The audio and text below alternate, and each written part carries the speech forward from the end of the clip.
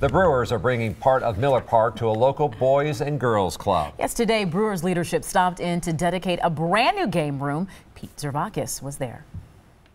Check out the new game room at the Pieper-Hillside Boys and Girls Club. After a ceremonial cutting of the ribbon,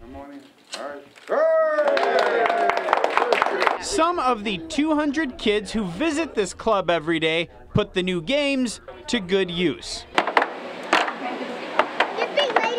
The $75,000 project was paid for by the Boys and Girls Clubs of America, Major League Baseball, and the Brewers. It really is a testament to what Milwaukee cares about, and it cares about its kids. These lockers bring the feel of an MLB clubhouse. Let's bring a little bit of the clubhouse to the Boys and Girls Clubs. Kids can work on schoolwork here at the Boys and Girls Club, but staff says it's also important they have spaces where they can cut loose. That's what this room provides. 9-year-old Reese Davis stops here every day after school. He thinks playing games with peers helps build friendships. It's like my happy place. And today it's bringing plenty of happiness to Reese and his pals.